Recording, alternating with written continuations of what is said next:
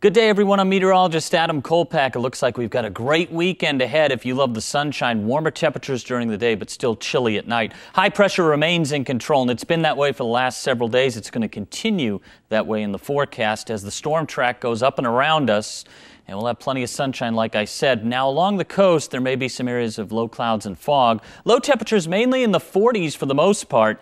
Then, for tomorrow, some morning areas of fog. During the day, though, we'll see more sunshine developing. Your highs mainly in the 60s to possibly around 70 as we move inland. Still chilly starts, as we can see low temperatures 30s right through the low 40s. Maybe some patchy areas of frost and a light freeze for the colder regions in the suburban areas outside of Medford, right through the Applegate Valley. Then for tomorrow, temperatures soaring back up through the low and mid 70s. Plenty of sunshine overall. As we move off to the east side, east of the Cascades, lows in the teens and 20s. Crater Lake, though, at 39. We have plenty of sunshine for a nice recovery during the day on Saturday with highs in the 60s to possibly around 70. Closer to 60 for Crater Lake. If you're heading up there, you've got plenty of sunshine. Grab the sunscreen as well. As you can see, the next 7 days, Rogue Valley, highs in the 70s to possibly around 80, lows in the upper 30s and low 40s, 60s and low 70s for the Klamath Basin, but chilly starts. 70s for highs for Mount Shasta City, your lows mainly in the 30s for the coast, highs in the 60s and 70s,